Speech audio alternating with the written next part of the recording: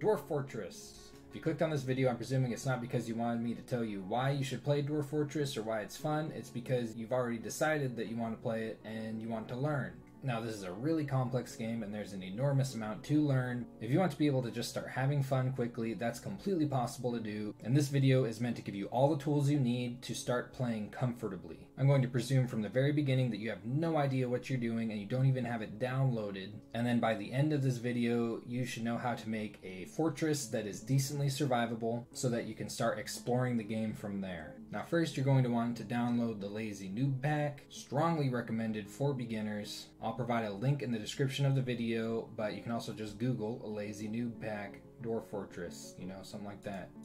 So download this thing. So once you got it downloaded, right click on the starter pack and extract it. I think everyone has extraction stuff just automatically on their computers these days, don't they? Well, I guess I'm using WinRAR. I don't know if that comes with Windows. We'll get WinRAR if you don't got it to extract if you need it. Then when it's extracted, just click on the starter pack launcher. So I'm going to go through some options that you should set at the very beginning. I'm not going to cover too much why you should select those options because I'm trying to make this tutorial quick. You just got to trust me, man. Set entomb pets to no, set aquifers to no, set starting labors to no. Go to the graphics tab, take your pick of graphics. You can look them up and see what they look like. I'm just going to go with Phoebus, which is the default for the Lazy Noob Pack. I think it's really good for learning to play the game. Alright, and so these are utilities. If you right click on them, they will start automatically when you run the game. And you should make it so that Dwarf Therapist starts whenever you run the game. I consider Dwarf Therapist the most important utility for Dwarf Fortress, and it is especially useful when you're learning how to play. Now, I'm going to turn the sound off, but if you haven't heard the nice songs that Toady has composed, you should listen to them, because they are very good. I've just heard them literally thousands of times. Same goes for the intro movie. If you haven't watched it, you should. It's nice, it's cute. Set autosave to seasonal, just in case there's a game crash. They do occasionally happen. Don't be too stressed out about it, but as long as you have your autosave on seasonal, it's not going to be as detrimental. Consider setting initial save onto yes for the same reason. And I would keep these on for your first game, but if you figure out kind of how this works, you might want to end up turning these on. Set processor priority to whatever you want. I've never noticed any difference. And then play Dwarf Fortress. Dwarf Therapist is going to open up. Just press this close button and just leave it open. Remember that it's there, you're going to come back to it later. This is the DF hack window. Ignore it for now, but I'll show you something you can do with it later. Let's get to the game window. I would maximize it if I were you. Press enter to create a new world. For your first world, I'm going to recommend small, short, very high number of civilizations, very high number of sites, really high number of beasts, because beasts are cool. Yeah, sure, turn the savagery up too. It'll be more fun. And get minerals everywhere. And press Y to generate your world. You'll see roads developing and tunnels. You see these little dwarven civilizations. The yellows are elven civilizations. Purple are goblin.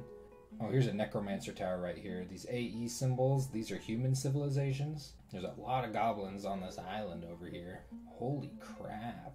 And at 125 years, if you picked my settings, then it'll be done generating, and you can press enter to accept the map, and then you'll be able to play on this map. So once you have your map generated, press enter to start playing, enter to play Dwarf Fortress, and then you're going to pick an embark location. Now if you press the arrow keys, it's going to move your little cursor around the map. You'll see in the upper left, that's the local map, and that's showing you what is like literally around your embark. If you look at that little black square, which you can move with U, M, K, and H, this is going to be basically the map that you're going to be looking at while you play the game. This is where your fortress is going to be. Say if I was decided to embark here, you look on the right and it's going to have information on that little black square right here. So if I was to embark here, it would be temperate savanna, so there'd probably be a few little trees kind of there and there, but mostly a grassland. There'd be a little brook running through the lower half of my embark. It's untamed wild, so I'd probably run into some pretty nasty wild animals. Would be a lot of fun. And you'll see here that there's sand, clay, lots of soil, metals both shallow in the earth and deep in the earth, and a flexstone layer, which is important for steel making. This actually wouldn't be too bad of an embark. What I'm going to show you is how to use the find tool. So you press F, You use the arrow keys to go up and down, and you can actually choose the parameters for the type of place you want to embark. If you press left and right, it's going to change the values. Press left to switch Flexstone Layer to yes. Press right to set Aquifer to no. Press left to set River to yes. Press left to set Shallow Metals to multiple. Left to set Deep Metals to multiple. And you can decide whether or not you want clay. When you're done setting your parameters, press enter, and it's going to search through the entire map, starting in the upper left corner and kind of going down, and it's going to look for all of the spots that fit these parameters. Since you have aquifers turned off, there's probably going to be a lot of spots, and as you can see, this is most of the map. So after you're done searching, press escape to browse the results, and then you can move your cursor through all of this green bullshit and find a place to embark. Having this find tool is just kind of a security measure so that you don't embark somewhere that's really hard to live. I'm going to turn it off right now because it's hurting my eyes. Now, something else you're going to want to keep in mind when choosing an embark location is your neighbors. If you press tab, it's going to show you where your neighbors are, and if you move around, you'll see that this will change. It looks like there's actually a pretty good spread of neighbors, at least on the mainland. Down here, there's a Necromancer Tower. If you look on the left regional map, you'll see right here there's a Necromancer Tower. I strongly recommend that you do not start out next to a Necromancer Tower while you are learning the game. It's going to hurt. But pretty much anywhere on at least this map is going to have all 4 of your neighbors. That's what you're looking for. You're looking for dwarves, elves, goblins, and human. That's going to make your game as interesting as possible. If you press tab again, it's going to show you a list of civilizations, and if you press the plus and minus keys, it's going to move between them. And you can see on the world map the different spreads of these dwarven civilizations. This is basically going to be your parent civilization. So for now, just pick one that you think has the coolest names. I'm going to go with the Fed Tombs. You press tab again, and this is just going to show the elevation on your local map. This is a good way to find cliffs if you're interested in trying to find a cliff, as well as the cliff indicator, which does the same exact thing. If you look here, there's some pretty steep elevation, particularly right here. Oh, well, there's a fortress built on it. Here's a good example right here. If I was to embark here, it would be a completely flat embark. There wouldn't be any hill whatsoever. Now, you'll notice on the local map that looks a little different in the upper left corner than it does from the rest of the map. That's because there's more than one biome here. If you want to see the information on the upper right on these different biomes, right now it's showing temperate shrubland, which is in the upper left. You press the F1 and F2 keys, and it's going to show you the information on the right about these biomes. You'll see that this temperate shrubland over here has a Flexstone layer, but this temperate freshwater marsh down here does not have a Flexstone layer. So what that does mean is that if you were to embark here, you would have different terrain on the surface. So there'd be different kinds of plants and different kinds of animals coming in too. And below ground, you'd have different geology. I'm going to embark on this nice little forested stream near the Arctic Ocean to erect a new frontier for my parents' civilization. Just make sure that before you embark, double check, make sure you've got all 4 kinds of neighbors and no towers, and make sure that you've at least got trees, vegetation. You might not want to start out somewhere that's evil, but untamed wilds or wilderness is fine. Make sure you've got shallow and deep metals and a Flexstone layer. And when you're ready to go, press E to embark. Now, you could just press play now, but that's going to make it harder for you, funnily enough. So what you're going to want to do is press down and press enter to prepare for the journey carefully.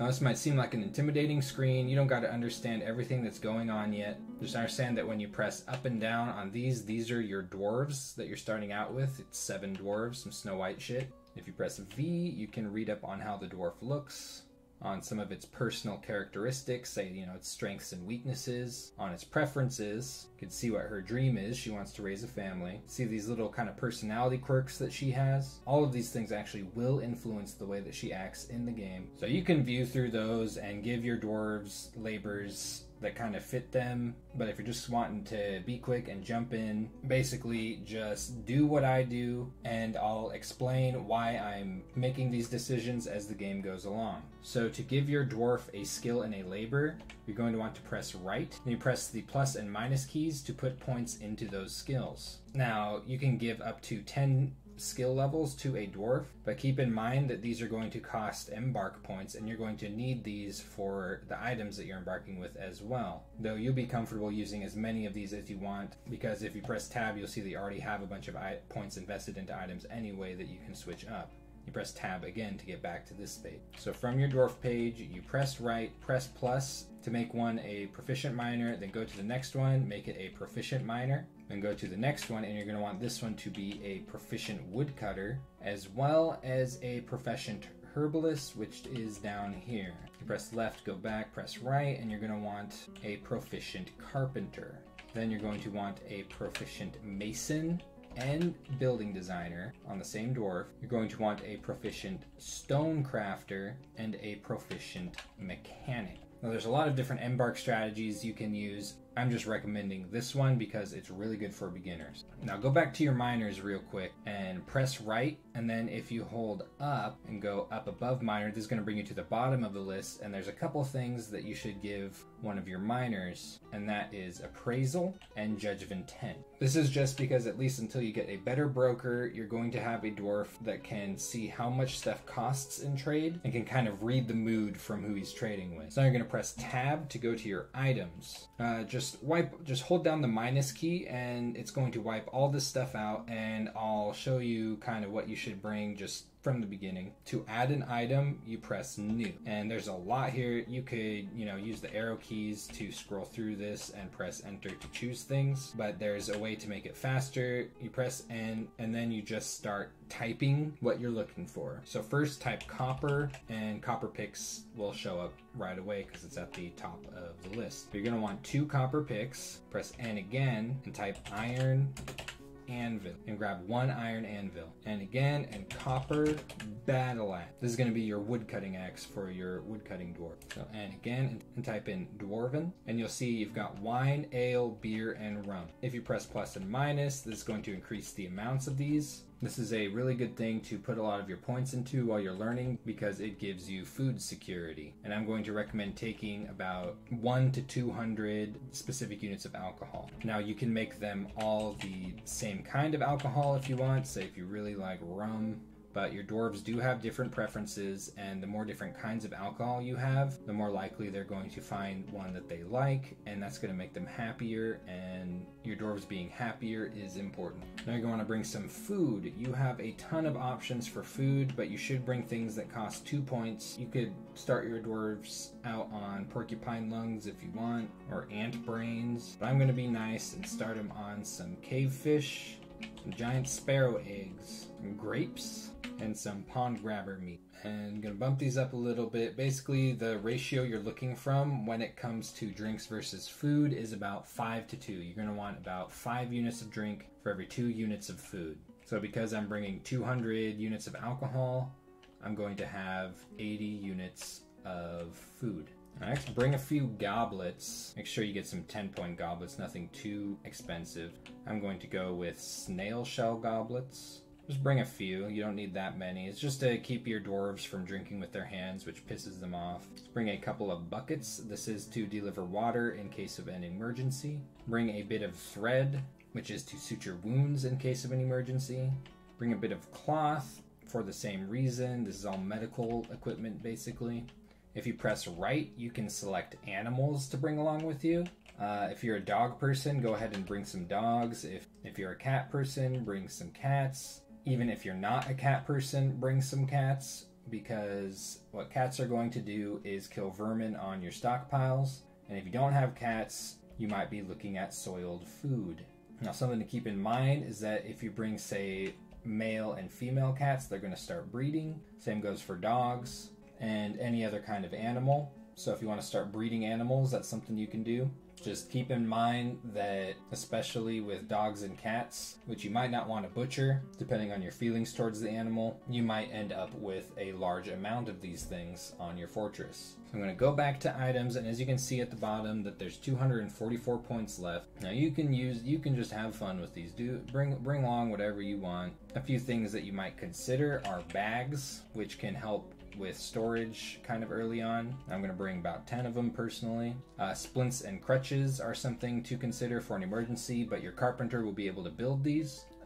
Rope is actually a very strong consideration to bring, because this allows you to tie up guard animals, or at least just warning animals that will let you know if something is trying to enter your fortress, oftentimes by being a sacrificial victim. A little bit of gypsum plaster might not be a bad thing to bring along, just in case you need to make casts during an emergency. What some people do is they bring along some bituminous coal to jumpstart their smithing industry at some point, and I'm going to bring along some petrified wood because I like its nice color. If you wanted to, you could name your fort by pressing capital F, you could name your group by pressing capital G, and you can set your symbol by pressing Y. When you're done with all of this, press E to embark. You're going to get this cute little message about embarking. Cougars. And when you press enter, you are now going to be in game. You should pause it immediately by pressing the space bar so you can kind of assess your situation. Now the arrow keys are going to move you around your map. You can see here that this is the embark wagon right here, and it's got everything that I brought along inside of it. You can see my dwarves kind of chilling around the wagon. These yaks are what pulled the wagon in. I've got a cow and a bull. I could breed them if I wanted to. You can see my cat running around here and another cat. This here is the stream that I started on.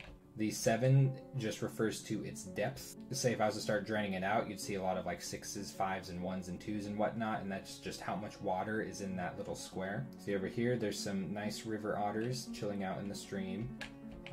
There's sponge men, fucking nasty. There's a giant sponge right here.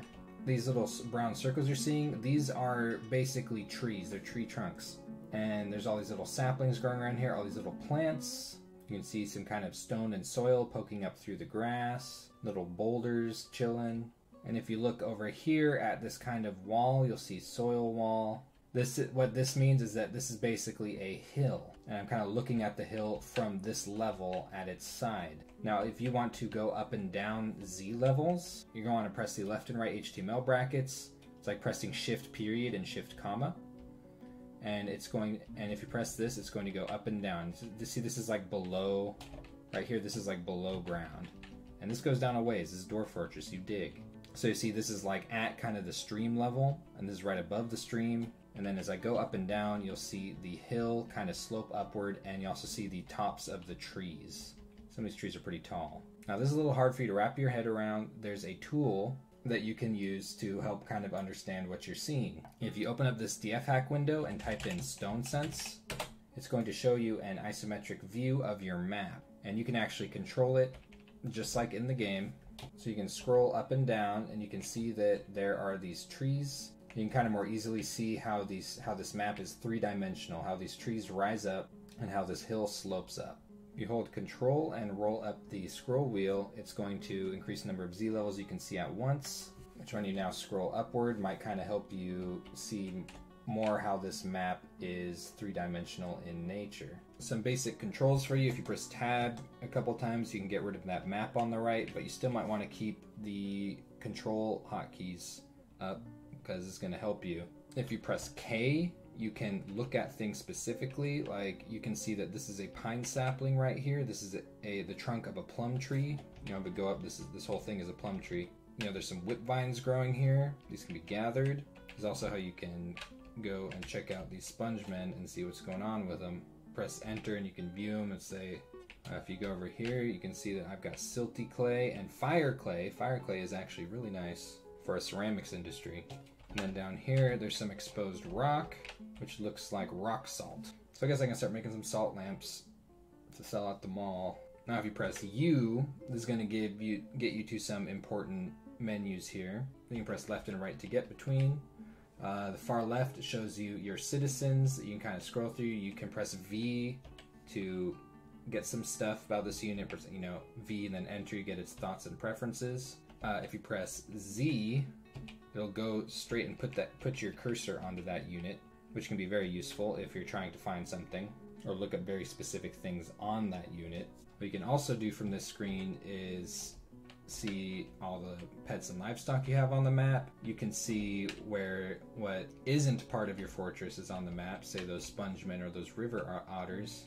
press Z to go and see where those are. Like I can see it, these giant fireflies over here on the edge of the map. And another important menu is the Z menu, which is going to give you kind of the stats on the different types of dwarves that you have. This is all the meat and drink that I started with. The reason it's question mark is because it's not precise. If you want more precise numbers, you need a record keeper. So the first thing you're going to want to do is decide where you're going to want to build your fort. Now, if you've got some kind of hills like this, you can press D for designations, D for dig. And then basically the way you set designations in this game is you press enter once, go to basically another corner of a rectangle and press enter again. You know, you could do all different kinds of stuff with this, you know. But basically, this is how you set things to dig. If I designate this, the mining dwarves are going to come over and they're going to dig this out. They're not going to be able to reach this, so they're not going to dig this out. To remove a designation, say you made a mistake, you just press X, and then in the same way that you set a designation, you can remove the designation. Now I'll demonstrate this really quickly, even though I'm not going to build a fort right here, because this is a way to start building your fort if you have elevation on your map of any sort. You'll see that this is flashing right here. That means that there's a dwarf heading over to do it. And now they're coming and digging out this fire clay. Now some of you might have started on a flat map, and that's why I'm going to show you something a little bit different. For one thing, you could dig stairs just directly downwards, and then directly beneath them you can dig upstairs or up downstairs, which you can think of as kind of like a spiral staircase, so it goes both up and down, and then you just keep going down Z layers from there. That's one option you have. Keep in mind that trade wagons cannot move downstairs. So I'm going to show you how you can get a trade wagon to enter your fort, at least through your front entrance. What you're going to want to do is you're going to want to dig a channel. Now to do this, you press D and then H. When you unpause, your miner dwarves are going to start digging out basically like a pit, as you can see. These little triangles basically mean ramps. That's what allows a dwarf to comfortably climb up and down in and out of this little hole right here. Without these ramps, they're not going to want to do it because it's going to be uncomfortable. Though against something unsmooth and rough, they definitely could if, say, they were starving or something. And now if you wanted to from here, you could dig into this wall. I'm going to dig it a little bit deeper because I don't want to start digging out my fort until I hit stone. And to do that, I'm going to dig basically a little ramp leading downward, and I will show you how that's done. So I dig this out, and then I go down another Z level and start channeling again. This time I'm going to dig out everything like this, but I'm going to leave this ramp here, and that way they'll still be able to climb up and down between this. Still haven't hit stone. Silty clay loam. I'm going to keep going. Got a little message where it looks like there's a site that's excited about me settling here. I guess maybe the sponge man told me, because I don't see how I would have known that. Still more soil, sandy loam. Usually you're not going to run into more than 4 soil layers. And usually you're not even going to run into that many, because there would probably be an aquifer here if I didn't have aquifers turned on. That's why there's so much soil. Alright, so now they've managed to hit some rock, some of this rock salt that I was talking about before. And you'll see right here that they've found magnetite. This is an iron ore. That's very good. And you'll see as I go up in Z layers that there's a nice little ramp going down into this pit. It is 3 wide, which is going to be wide enough to allow a wagon to enter and exit. And that's what you need if you want to have the trade wagons come down into your fort. So you want to remove ramps, you press D and then Z, and you can designate ramps to be removed. But be careful that you do not remove the ramps that allow dwarves to get in and out of this comfortably. It's also, without this, a wagon's not going to be able to come down here either. And now you can start designing your fort layout. You have all of this room to work with, and you can even go up, you can build up and down stairs and make your fort vertical, which is actually a fairly good idea to do for efficiency reasons. Now keep in mind, it's nice to have at least a little bit of a long entrance because it's easier to defend and gate off in case of an emergency. Having different branches on your entrances can be a good idea too. And that way, say, you could fill up this hallway with traps, and then trade wagon would be able to come up into here to where you can build a depot. I'm just going to have them dig out this for now, along with the beginning of a central staircase that I'm going to use to basically have go up and down between Z levels. Now keep in mind that if you are, say, carving out a long staircase, you can actually designate vertically. So you see I basically designated a rectangular cube of staircases going straight down. It's going to be extremely handy if, say, you're just designating the same pattern going up and down. You could just, designate rooms throughout a bunch of Z levels on every single level and dig them out one at a time. But I'm going to start with this to keep my miners busy, and before I start having them mine this out, I'm going to get my woodcutters busy. You gotta be a little careful where you cut down your trees, because trees can fall on things and hurt them. This in fact might be even a little bit negligent, but I want them at least a little bit around my fort entrance so that my carpenters and whatnot don't have to move too far. But I have many times lost a woodcutter to a terrible injury right at the beginning of the game from him cutting a tree on top of himself. So what I've done to designate trees for chopping is I've pressed D and then T to chop down trees, and then I've set the designations at the tree trunks similar to mining. Now you don't want to do this at upper Z levels because the dwarf will climb the tree and try to cut it down at that Z level, and then it will be in the tree as it's falling down and it will get hurt. Now when I unpause, you'll see that this woodcutter is getting to work, and now there's logs stacking up on the ground that can be, ooh, that was a pretty big tree right there, that can be picked up by your dwarves to use. And if we go down into here, you'll see that the miners are starting to dig out the fort. These boulders here are stone that can be collected to use in crafts or furniture or blocks, like building blocks, kind of like bricks basically. And then this is ore, tetrahedrite ore, dropping on the ground. So this is going to be copper with a little bit of silver in it. Sylvite, different kind of stone. And then over here, there's some sards. This is a gemstone, as well as a bit of hematite, iron ore. So I'm going to build a couple of workshops to get these dwarves busy down here. To do that, you're going to press B for build, W for workshops, and then in this case, C for a carpenter's workshop. I'm going to build it in these logs so he doesn't have to walk too far. You can kind of choose what he builds it out of. I'm actually going to have him build it out of some rock salt just for shits. And what you're going to see is that this carpenter is going to run down, grab the closest piece of rock salt, haul it up, and start building the workshop. When the workshop's built, you can press Q over it. As you can see, Q basically is how you interact with buildings. You press A to add a new task, and you'll see a whole bunch of different things that you can have your carpenter build. It's really cool. What I'm going to have him start building is N for bins, A to add another task. I'm going to press J for cages, A for another task, and I'm going to press B for bed, A for another task. I'm going to have him make a splint and a crutch, which I have to select manually, and then about 5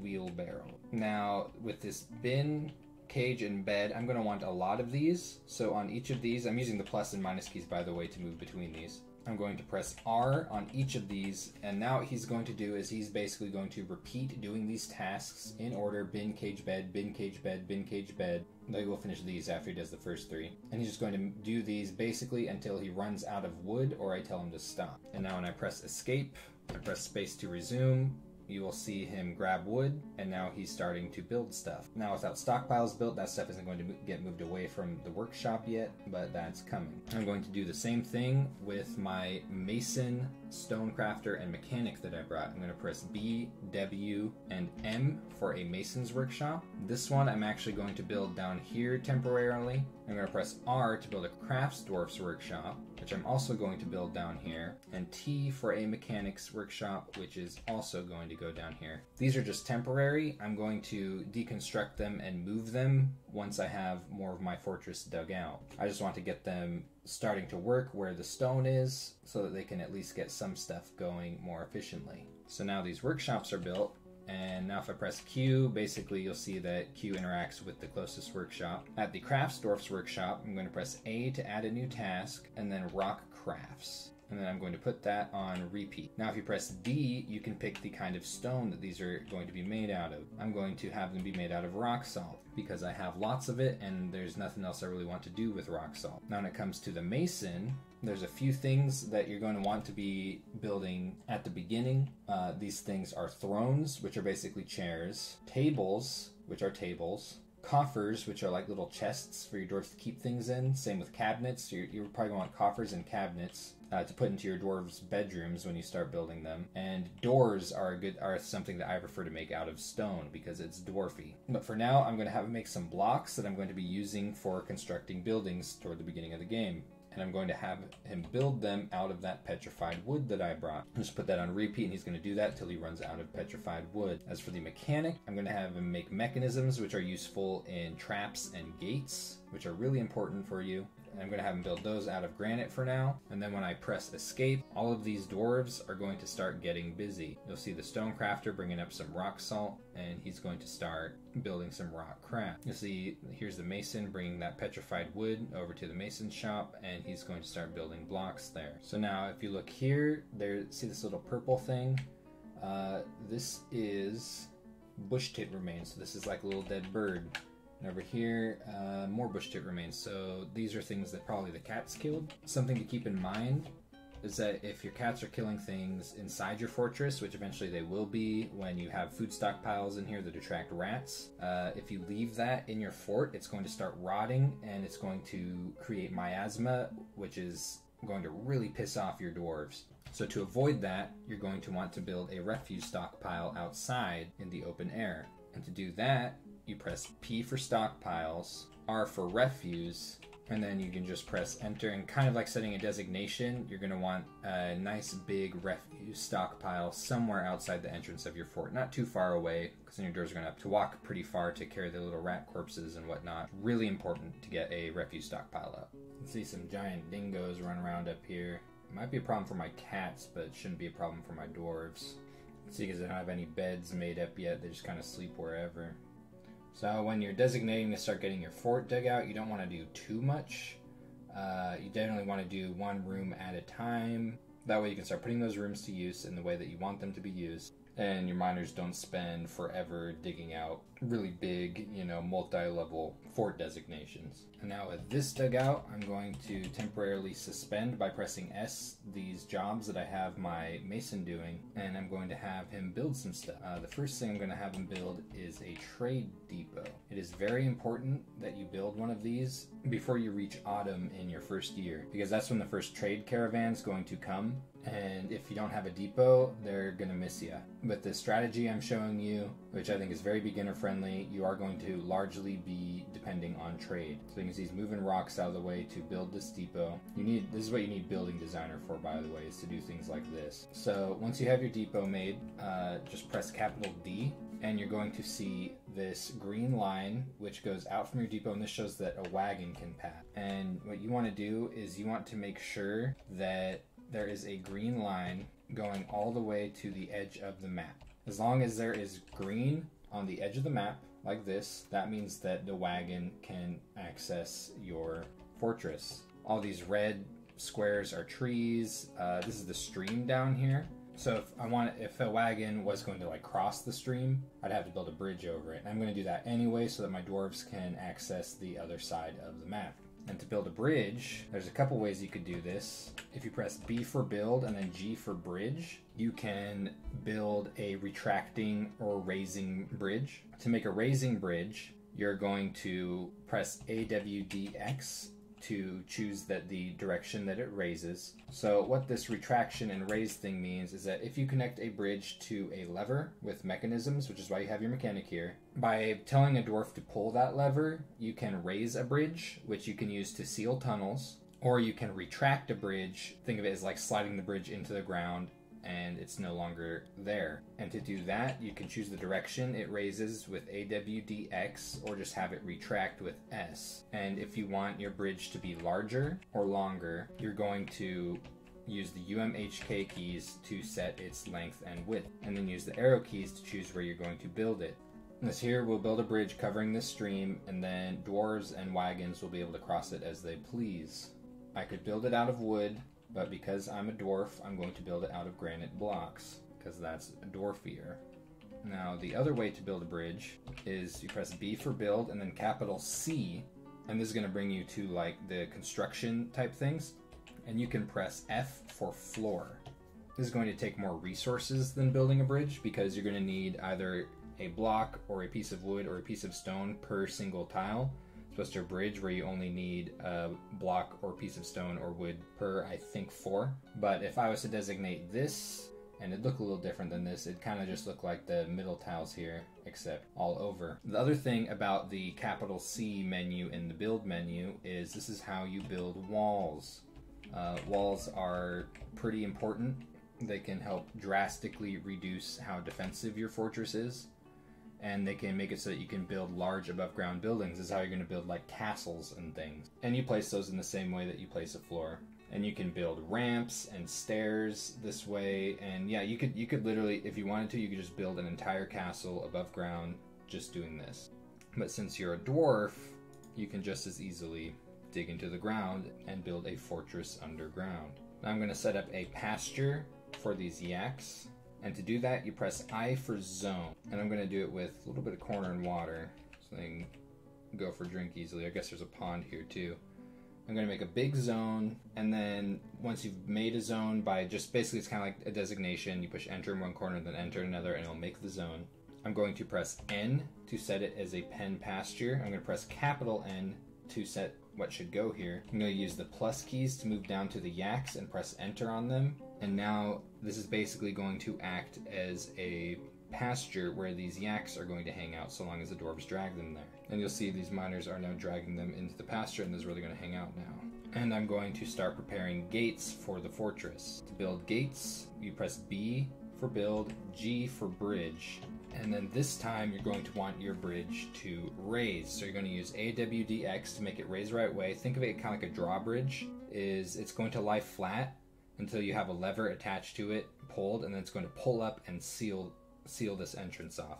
And I'm going to build several of these around these entrances so I can kind of control when certain entrances are sealed and when some are left open. So it's now summertime, and because I set to seasonal autosave, the game is saving. And I should be getting migrants in a bit, which is going to be a big help because I need haulers. Now I've got some rooms being dug out by my miners. I'm going to have a lever room right here that's going to have a lot of the levers that control my fort. I'm going to have a dining hall right here where dwarves can, some tables and chairs can comfortably eat their food. I'm going to have a dormitory down here where dwarves can sleep with some beds before I get bedrooms going. And up here I'm going to have a temple where dwarves can carry out their religious practices. It's really important that you get one of those up fairly early on because dwarves get pissed when they have nowhere to pray to their gods. In fact, they get very pissed. So now that my mason has built all of these bridges, I'm going to start getting him to build furniture. For now, I'm going to have him build doors, tables, and thrones on repeat. So because my woodcutter's not busy right now, I'm going to start building a dormitory.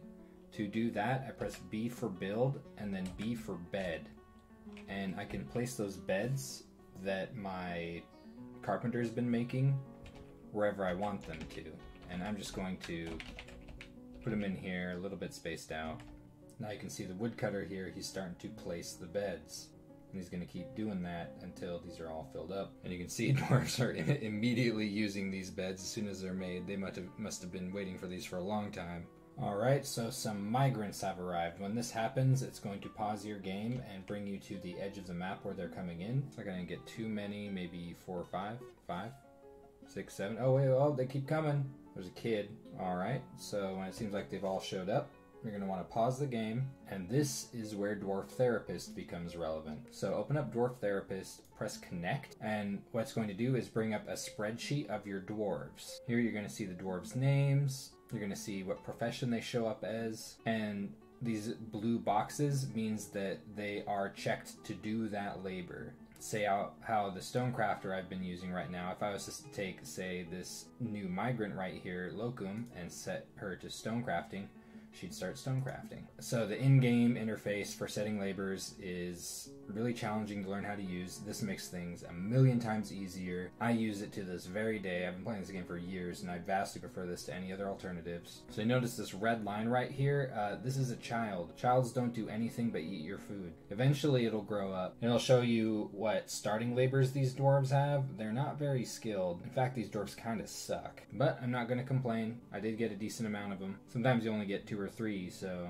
I think I'm just going to have this dwarf be the medical dwarf, But for the most part, he's just going to haul, so he's not going to be doing too much active work. But in an emergency, since he already has a couple skills, he'll be doing medical stuff. I'm going to have this dwarf be my butcher and tanner. I'm probably going to butcher my yaks, because leaving them outside, they're eventually going to get killed by something anyway. I might as well get some value out of them. I'm going to set this dwarf to be my brewer, because I'm going to want to start brewing alcohol soon. I'm going to set this dwarf to be a wood burner to start burning wood into charcoal, which can jumpstart a few industries, including your metal crafting industry. I'm going to make a second stone crafter so I can make crafts as well as start making stone pots to store food. And I'm going to get a bone carver going because I'm about to butcher my yaks and I might as well turn their bones into something useful. What I'm also going to do is take the two miners here. I'm going to turn off everything but levers on them. And the reason for that is because sometimes miners will prioritize hauling and construction over mining, and you generally don't want them to do that. You want them to keep on mining. This is also a good way to keep really important units that you don't want to go outside and potentially die inside the fort by only giving them hauling tasks that are done purely inside the fort. So don't have them go haul wood, for example. Once you're good with your designations, you press commit, and now all of the dwarves have these set as their labors in-game. So right away, now that I have these haulers, I'm going to start setting up some stockpile. Get all of my stuff that's outside, inside. So the first thing I'm going to do is I'm going to make a stockpile for my crafts. Now I could just do a finished goods stockpile, but unfortunately this is going to mix all of my finished goods into the same stockpile, but what I want is a stockpile that only holds my trade goods right here. So to do that, I'm going to need to make a custom stockpile. To make a custom stockpile, after pressing P for stockpiles, you press T for custom settings, and you use the arrow keys to go up and down, and you press E to enable a category, and then there's a bunch of different ways that you can set this up.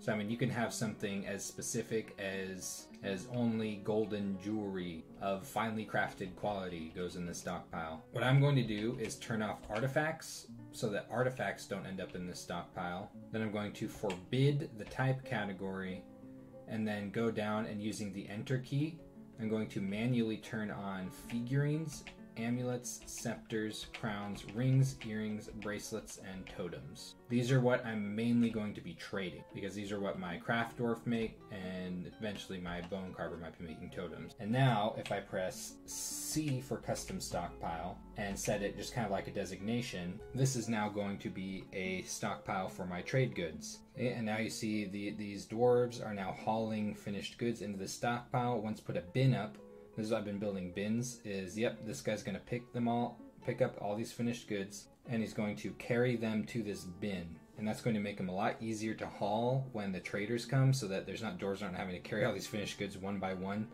They'll just pick up a bin and bring it to the depot for trade. Now what I'm also going to do is build a wood stockpile. I'm going to build it right here so that wood starts being pulled into my fort. And not only will my stuff be a little more efficiently placed, but my important carpenter isn't going to have to keep going outside. So now this is placed, I'm going to press Q to interact with it similarly to a building. And you'll notice over here that there's max wheelbarrow setting. I'm going to press W and then set this to 3. What this means is, remember how the carpenter made a few wheelbarrows? Those are going to get dragged to this stockpile, and then never more than 3 dwarves are going to be moving wood using wheelbarrows. So it's a good way to make sure that not literally all of your dwarves are moving wood, which would be obnoxious. And what it also does is, say you're using wheelbarrows in a stone stockpile, it's going to make it so they can move them faster, because stone is heavy. So I'm going to start building my dining hall. They don't have much in the way of tables yet. To do that, you just press B and then T for table, and then B and then C for chair.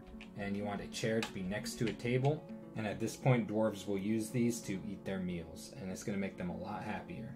Also, to set this as a dormitory, you press Q over a bed, R to make bedroom, hold the plus key so that it fills the bedroom. I have these doors here to make this a lot easier. And then you press enter, done, and then press D for dormitory to set the dormitory value to yes. And now this will be recognized as a dormitory, and doors will be using this as a public sleeping space for a while until I get bedrooms going. And now to set a temple, which is extremely important, you make a zone using I, then you're going to press M for meeting area, L to assign location, A to add a location, T for temple, and you'll see on the right here, these are all the different deities that your dwarves might worship, and at some point you might want to make specific temples for each of these deities, but for now I'm just going to have it be a general temple for general worship by pressing enter on no specific deity, and dwarves will now recognize this as a temple, and they will also use this as a meeting area, which is really nice. So you can already see that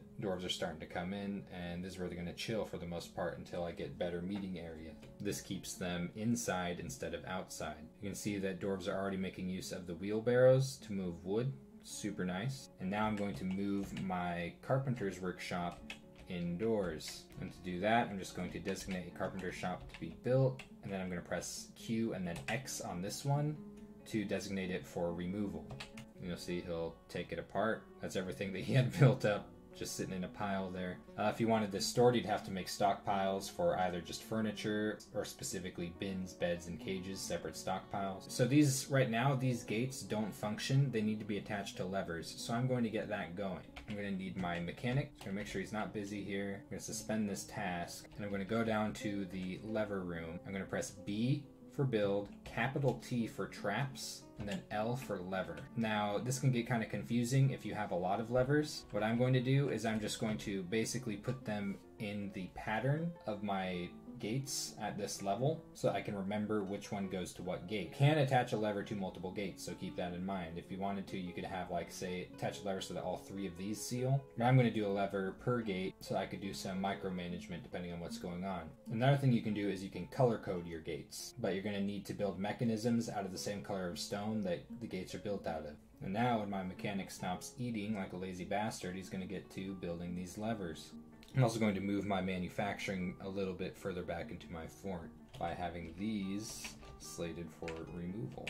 So now that the levers are built, I'm going to have to connect them to the bridges. To do that, I press Q over a lever, I press A to add a new task, B to link up to a bridge, and what this is going to do is it's going to bring up a list of bridges. To go through this list, you use the plus and minus keys, and it's going to bring you to specific bridges. When you find the one that you want to build on, you press enter, and then you're going to need two mechanisms to build into the bridge. I'm just going to keep doing that with all of my levers.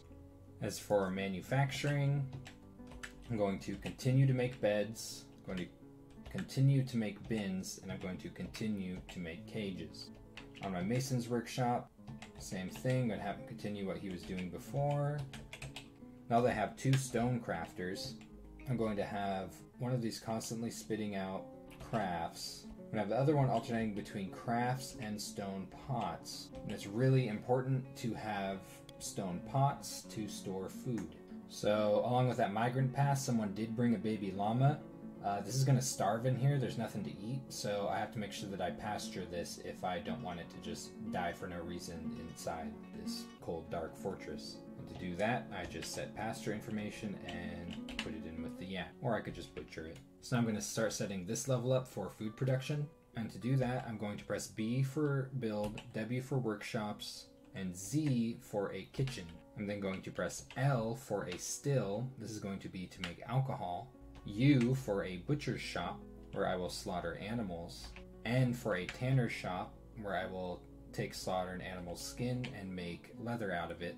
And then I'm going to make some stockpiles. I'm going to make custom stockpiles for this as well. Make sure to disable whatever custom stockpile you had before. I'm going to enable food. Press B to disable all of this, and then press P to permit all of these drinks. So basically what I'm making here is a drink stockpile. And I'm actually going to make a couple because drinks are going to stack up. And then for the rest of my food, I'm going to go back to this menu, press A to allow all, and this time I'm just going to forbid with F the things that I don't want in this stockpile, which is drinks and seeds. And now this is going to hold all of my food. So now that I have this food stockpile, I can start gathering plants with that woodcutter who had the herbalist ability. To gather plants, you're going to want to go to the surface, go to the lowest Z level on the surface of the map, press D, press P for gather plants, press enter, go to the complete other corner of the map, go up to the highest Z level, press enter again, and now all of this stuff is designated to be gathered. And he will gather it eventually if nothing kills him. Now you may want to do this on a migrant instead of your woodcutter dwarf. No reason I combine the two is because sometimes you might want to be doing this before you get migrants. Also, with your plant gatherer, similar to a miner, you're going to want to turn off tasks for him, except for food hauling,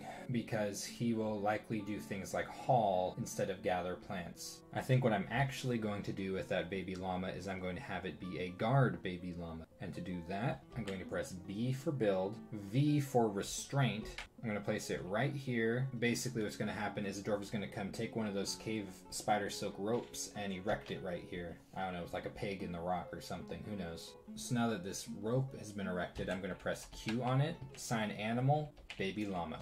And now this baby llama's been tied up here, and it's going to act as a early warning system if something tries to get into my fort, likely by getting torn to pieces. Make sure you're always keeping your miners busy. You're always going to need more stone and more space. So these have all been linked up to these bridges, and if I wanted to seal a gate, all I'd have to do is go to the lever that's connected to the gate that I want sealed, press A, and then press capital P to pull the lever, and this will designate a dwarf to pull the lever, and they usually do this immediately. So now I'm going to butcher my wagon animals, and to do that, I'm going to press Z, press enter on animals. I'm going to go down to the yaks, and I'm going to press B on each of them to designate them to be butchered. And now when the butcher gets time, he's going to drag the yaks into the butcher's workshop and cut them up. You do not have to set him to tan the hides. He'll do that automatically. As long as someone has the tanning job set, they're just going to do it automatically. And there he is, boom. The yak's been butchered, and people are going to take the refuse outside. And if you don't want dwarves to take things like bones and horns and hooves to the refuse stockpile, because those can be used to make crafts, you can make a separate stockpile for each of those by using the custom stockpile setting. Now, because I butchered those yaks, I'm going to get my bone carver working here by pressing Q over a craft store's workshop, A to add a new task, B for bone, and then B for make bone crafts, and then repeat. I'm also going to press N to have him make horn crafts, because I believe the yaks have horns, and then T to make totems out of the yak's skull. Alright, so autumn has come. If you have not built a depot by this time, stop what you're doing and build a depot immediately, because the caravan is coming very soon, and you're going to need that depot there to be able to trade with them. And make sure, and also double check at this time if you have built your depot, that if you press capital D, that there's a green W at the edge of the map. So now I'm going to build some traps. Traps are what's going to keep your fort protected from a lot of things until you can get your military online, which takes a while and is not very beginner friendly. So to build traps, you press B for build, capital T for traps. So at the beginning, there's a couple things you could do. You could build a stonefall trap. The mechanic places down the mechanisms and then loads it with a rock that will fall on whatever steps onto it and hopefully crush it. Or you can build a cage trap, which is what I've prepared to do, which traps whatever steps onto it in a cage, and then you can haul that cage off and store whatever's trapped inside of it to do what you will with it. So after you press B for build and capital T for trap, you can press C for cage trap, and then you can start building them down. Generally, where you want to build your traps is in the shortest route possible into your fortress, but you also cannot build them in the way of your depot because the wagon's not going to be able to go through the traps. That's what this alternative longer path is for, is that things are looking for the shortest route into my fortress, are going to run over the traps, while the wagon's going to go safely into the depot. And make sure your mechanic's not busy, or else he's not going to start building these. So now that my plant gatherer is working and I have some stone pots, I can start brewing. To do that, you're going to want to press Q over your still, press A to add a task, and you can brew drinks from plants or from fruit. I'm just going to have him do both. So you notice that there's some cage trap suspensions. This is because a lot of these mechanisms have been designated to the cage traps and they're in the way. Basically, you're just going to unsuspend them here and there, and your mechanic will get busy again. You'll see these dark green ones. These ones haven't been loaded yet. The light green ones have, and if something invading or a wild animal steps onto them, they'll get trapped in a cage. If you're being invaded by, say, some goblins or something, an early measure against them can be to lock, say, this gate and leave this one open, and then the goblins will often just run right into the cage traps. Alright, so the caravan has arrived. You can see it up here. Looks like a couple wagons and some extra stuff being pulled on yaks. So the liaison's going to talk to your leader. Press enter to get through this. Already you can see that you can set a dwarf as basically a piece of nobility if you want your fort to be a barony, that is. So if you want, you can select a dwarf. So the outpost liaison comes up and asks the expedition leader who should be the baron. Me. What requests do you have of our merchants? Now this is really important. This allows you to request things in next year's caravan. Extremely important. You can go down this list here. Basically, you can press plus and minus to go between different types of things. You can press up and down, select different things from that category. And you can press left and right to show how much you're willing to spend and trade on those things. And if you have DF hack up, you can just hold shift and press right to get entire categories. If you set things to priority, most of the time they are going to bring it in the next year's caravan. Things that I like to get are leather, cloth, silk, metal bars, small cut gems, anvils, weapons, instruments, which are a pain in the ass to build, animals, gypsum plaster in case I don't have any on my map, stone, cages, thread, sand, glass, everything miscellaneous, clay, and sheets. Now a lot of this stuff I'm getting, say, in metal. I'm not going to trade for all of it, but I want the options there. With metal stuff, you can melt that down and use what you melt to craft your own stuff. And a lot of these things are raw materials, you know, like clay and raw glass and things like that might be kind of hard to get for you depending on where you embark. Now you could request whatever you want here. You could request food if you're feeling insecure in that category, but they're probably going to bring some anyway. And you'll have other opportunities to trade for food, say with humans that come in the summertime. So when you're satisfied, you press escape and you're done, and you'll kind of go over it.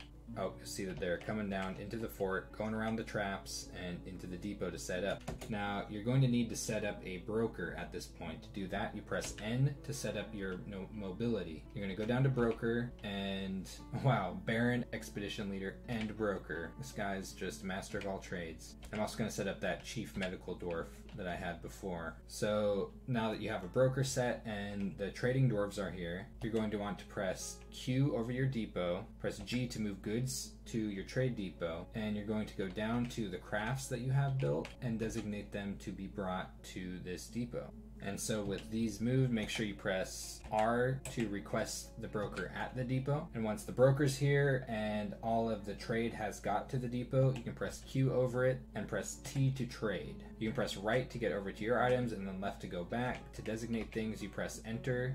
You could do them individually with your crafts, or you could just press enter on the bin to trade the entire bin. You can press shift and enter to offer absolutely everything you have for trade.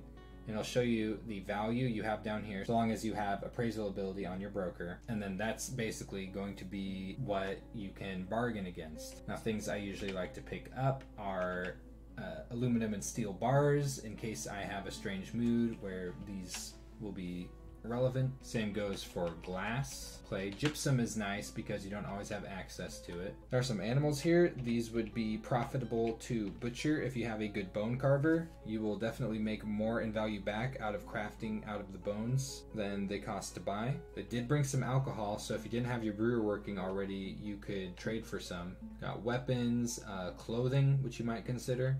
They've brought bags, which is really nice when you don't have a good clothes making industry set up yet. It is good to have bags. And cloth and leather, but don't trade for cat leather. Always get anvils because these can be melted down, and steel is really valuable. And then they brought a bunch of food. If I wanted any food, I could grab it. Actually, speaking of which, I am just going to pick up some plump helmet spawn, which they have brought to trade along with some other kinds of seeds. And I'm going to demonstrate farming here in a bit. They have brought books. If you're starting to build up a library, you might consider trading for books, though they can be pretty expensive. Here's the trader profit. Generally what I try to go for is like 2 to 3 tier value, which this is close enough. And I press T for trade, and this is going to offer the trade, and he might reject it. He did not, and he actually seems very happy with it, so I could have gotten away with a lot more if I wanted. And that's what Judge of Intent is for seeing how they respond to the trade. And now all of that stuff is mine. No longer need the trader at the depot, so I can unrequest him and he can go back to mining. I'm going to unsuspend these cage traps, see if my mechanic will build them now. Expanding my dining hall because my fort is growing. Alright, so I've gotten migrants again, so I can read to see who showed up. It looked like a couple of stone crafters. Yep, and that's fine. I'm just going to put them to work with exactly what they showed up as. And with stone detailing, you're going to want to do the similar thing you're doing with your miners. So what stone detailers can do is by pressing D and then S, they can smooth your floors and walls and make them prettier. They can also engrave patterns into them, which makes your dwarves happy. And as you can see, he's getting to work smoothing out these walls. Got lignite here, which you want to look out for when you're getting into smelting, because this is basically coal. And now, as promised, I'm going to demonstrate farming. First, make sure you have a dwarf set up to do farming. I'm just going to use this one with metal crafting skills that I'm not using. Then you're going to want to push B for build and P for farm plot. So to build a farm plot, it has to be on dirt, it can't be on stone. And if you're doing a subterranean crop like plum helmets, which I'm about to do, you're going to want it to be underground. So to make the farm plot, you just use UMHK and the arrow keys, kind of like building a bridge. You press enter, and then your farmer is basically going to come build the farm plot, so to speak. And once that's done, you can press Q on it. It'll show you what you have seeds for. There aren't that many subterranean crops. There are a lot of outdoor crops. That's a much more complicated thing. So you see down here, if you press A, C, B, and D, these are what they can grow at different times of the year. And what I'm basically going to have them do is do plum helmets year round by going to all A, B, C, and D and pressing enter to designate this plot for plum helmets. You can have the same plot, do different crops at different times of year, but right now I'm just doing plum helmets. Plum helmets are nice because they can be eaten and they can be brewed. What the heck is that? A giant porcupine. Ugh. Llama's starving. This is why you should use like a dog for this. I don't have any dogs at the moment. Just gonna put him back in the pasture. Oh, and all those caged animals I brought, I'm going to show you how to get them out of the cages. It's kind of tedious. You have to press B for build, J for cage, and then it's going to bring you up to this page. You're going to press X, and it's going to show you like what's in each specific kind of cage. So you're going to have to individually build the cages that have the animals in them. And there you go. Dwarf's getting around to it. And then you're going to press Q over these cages, press A, and then you're going to unassign the animals from them. Kind of similar to having something on a chain. You can see dwarves are now coming out and pulling the animals out. And now I can butcher them. Bye bye baby llama. So I never mentioned how to start a wood furnace up, and do that. You're gonna press B for build, E for furnaces, and then W for wood furnace. And you're gonna need to make this out of a magma-safe stone. I'll just be using the petrified wood blocks as usual. You're gonna need a mason to build this. So if it's not being built, it's because your mason's busy. So suspend your mason tasks and he'll get to it. Once your wood furnace is built, press Q over it, A to add a task, and you're going to press C to make charcoal, and repeat. And they're just going to make charcoal out of wood ad nauseum, and that's really good because you need as much charcoal as possible for your metal making industry. So you see as I go up and down my staircase, you see all the different kinds of stones and ores and gemstones. When you get your industries going up, you can start smelting ore, crafting metal stuff, armor, weapons, crowns, jewelry. You can start doing stuff with the rock, build a big blue castle. That'd be kind of cool. What I'm not hitting is cavern layers, which is unusual. I guess I'm going to have to dig around horizontally for them. There are a lot of Z levels on this map. There's actually kind of an unusual amount of Z levels for a... Whoa, here's a cavern layer. Very watery one. I'm not seeing any nether cap or bloodthorn, but it's also not just pure tower cap and fungawood, which means that this is the second cavern layer. The second cavern layer, over 100 levels deep. I don't think I've ever seen this before. This is pretty unusual. Does that mean that the first cavern layers just appear somewhere? Wow. And then it's just pure water, so it's kind of uninteresting. I'm going to dig around this and see if I can find a more interesting cavern layer to show you. So I've actually found it. I figured out why there's so many Z levels on my map too. I've seen this before. This is an extremely vertical cavern layer right here. Look at how big this is. This is like 30 or 40 Z levels right here. So pretty interesting. If you're to get into exploring this, there's a lot of vegetation that can be gathered. You can cut these trees and use their wood, and if you want like yellow and white beds and whatnot. There's lots of interesting wild animals to be found in the cavern layers and other things. But yeah, they'd have to be kind of explored out to see all of what this looks like, which would be a little bit challenging on this extremely vertical cavern layer like this. Wow, this thing is just so big. If you ever run into a pest problem, a good trick is to get your cats penned into your food stockpiles.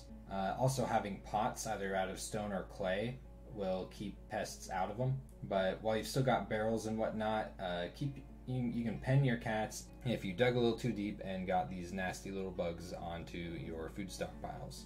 So I'm going to talk about burrows. Burrows are an important way to protect your dwarves in the case of an invasion. To set a burrow, you're going to want to press W for burrows, A to add a new burrow, and then Enter to define the burrow. Now, how I'm going to define this burrow is basically going to be on the interior of my fort.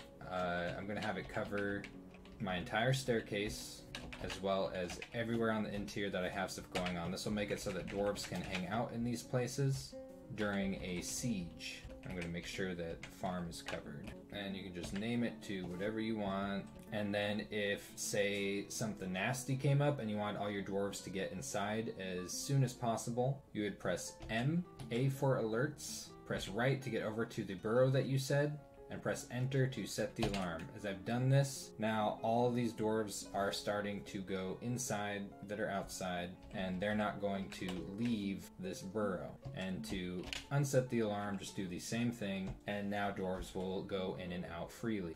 Another interesting thing about opening up the cavern layers is now fungus is going to spread to any subterranean dirt you have. This is going to allow indoor grazing for your animals. This is just to show you kind of how the map has evolved in the first fort year. You can kind of see the little entrance to the fort there. It's not very exciting. You should probably build up around it. But that area has been deforested. You can see my big pile of cages and beds and whatnot outside, and the refuse stockpile. So the elven caravan has arrived. They don't bring wagons, so they don't bring anywhere near as much stuff. Basically just bring what they can bring on their pack animals. So the one thing you want to keep in mind when trading with elves is they do tend to bring some interesting animals with them. For example, a giant bush tit and a black bear, which yes, I want these. And also, your dwarves can wear what they bring. This is not true for humans whose clothing and armor is too big for dwarves, but your dwarves can wear elven stuff. So if you need some clothing or some really crappy wooden armor, that's something to keep in mind. When you're trading with elves, they will get very angry and just leave if you try to offer them anything made of wood. So what you're going to do is make sure that you're not actually just doing like, say, all right, I'm going to trade this bin, because the bin is made of wood. They'll get pissed. So you have to offer them things that are inside the bins. It can be a little tedious, but at least they're not really big trades that you're making. And then when you're good, I now have a bear and a giant bush tit. So I had a sapling growing here, and to make sure it doesn't grow into a tree and then block off my entrance from trade wagons, I'm building a little floor around where I'm going to stick my bear, and this is going to make it harder for trees to grow and block my trade route. Eventually, probably going to want a road going to the edge of the map. Now I've got an awesome guard bear. Alright, so this farmer has been taken by a fey mood. You're going to get strange moods at some point. Pretty important to pay attention to. He's claimed a craftsdwarf's workshop. Now let's see, he doesn't have what he wants. So if he doesn't start his craft after he's done this, you're going to want to check and see what he wants. He wants logs, rock blocks, bones. That's what he's missing right there. He needs bones, which means I need to butcher something. Wow, there's only baby stuff that I can butcher. I don't want to butcher my cool bear or my bush tit. Sorry, baby alpaca, but this guy is freaking out and he wants to build something. So if you don't provide everything that a dwarf needs when they're in a strange mood, eventually they're going to go insane, and they're probably going to do something like run around until they starve to death or go berserk and attack other dwarves. So you really want to make sure that you supply them with everything you need, and also a lot of times you can get something really cool out of it anyway. So he has made Kogan Ahmed an alpaca bone earring. Alright, so he's made this alpaca bone earring that has a little engraving in granite of the dwarves establishing this fortress. It's kind of neat. Right, so a human caravan has arrived, and they tend to have some pretty good stuff. Kind of similar to what the dwarves bring, though they don't bring steel because humans don't have the technology. They tend to bring a lot of cloth. Don't trade for their armor and clothing if you're planning on wearing it. You can melt down their armor just like any other armor if you're looking for the raw materials. So many migrants. Don't they know this place is a shithole? Look where you gotta sleep. So there's a lot to learn in this game, and a tutorial like this could go on for hours. But I think with what I've taught you so far in this video, you should be established enough to at least start comfortably playing the game. If I've missed something important and you're stuck, I genuinely apologize. Some things you might want to start thinking about now are a smithing industry, a textiles industry, setting up bedrooms for your dwarves, perhaps setting up a library or a tavern and inn, setting up a military, or getting your nobility sorted out. Now, I haven't demonstrated too much of what can go wrong. I'd rather that was a surprise for you. We shouldn't be too worried about that because things not going as you planned can be a huge source of fun in this game. I might make some juicier Dwarf Fortress videos in the future. This one might be a little bit dry, but it's geared towards helping new players and not so much as entertaining them. I wish you luck on your adventures, and be sure to dig deep.